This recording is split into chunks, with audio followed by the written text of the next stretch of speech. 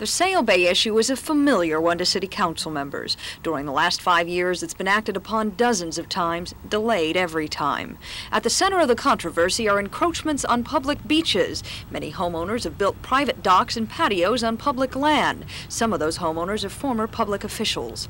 Under the recently unveiled master plan, all of the private docks and piers must go to make way for a new 10-foot wide extension of Bayside Walk. It will extend from here around the bay to Crown Point.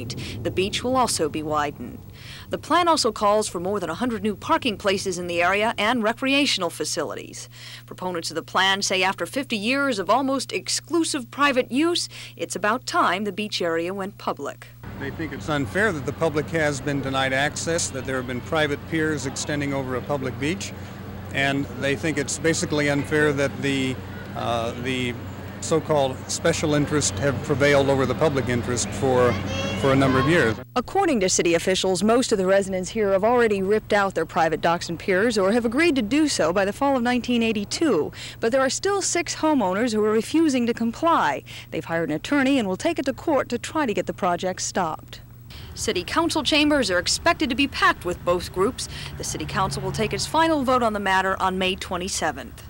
Paula Zahn, News 8, Sail Bay.